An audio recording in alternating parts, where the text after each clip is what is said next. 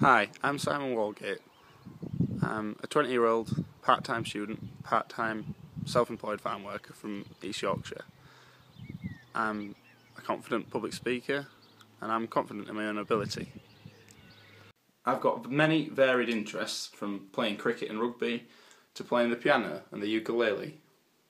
Having grown up on a mixed farm, I appreciate the difficulties in both the arable sector and the livestock sector.